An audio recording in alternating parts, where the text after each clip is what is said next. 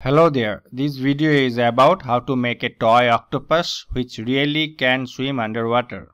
For this you need a plastic bottle. First take the plastic wrapper out. On the center of the cap drill a small hole. You need a 3V DC motor and a AAA battery holder. There are 2 pins to connect it. Now the motor needs to get connected with the iron shaft. For this I have used a refill. As the pen's refill diameter is more, just heat it up and pull it to get a narrower pipe. Now this pipe fit with the motor shaft one side.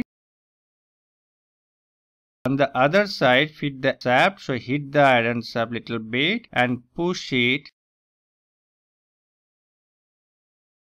Now to fit the motor on the blue cap, you need another small cap. Glue the small cap first and fit the DC motor on top of it with the shaft and glue it.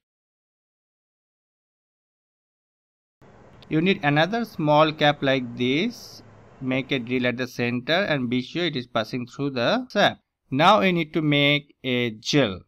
For that you need Vaseline. Take some Vaseline and you need some cotton strings. Cut the cotton string into small pieces and mixed with this. Fill the small cap with this gel. This mechanism is very important. It will not allow the water to leak through the motor shaft hole to the inside of the bottle. Thus, the motor and the battery will be safe. Be sure that it's going smoothly. Push it and then glue it with the blue cap. Now cut the propeller from an aluminium sheet and then glue a small piece of the refill pipe on top.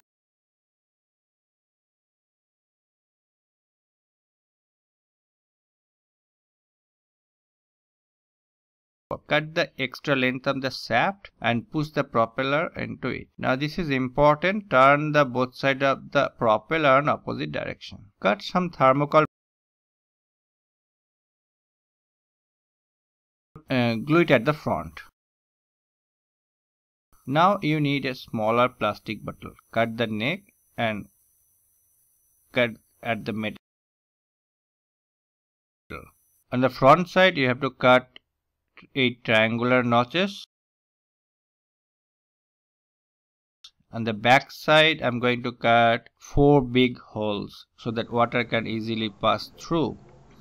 Now stick this with the blue cover. This will be an enclosure of the shaft. Once the thermocol is dried, cut it with a knife to make the face of the octopus and then smooth it with a piece of sandpaper. Now I'm going to make the legs of the octopus. For this you need this kind of rubber sheet. Cut 8 pieces from it and then give a shape like this to make the legs. Paint all the legs like this and then stick it at the back side of the bottle.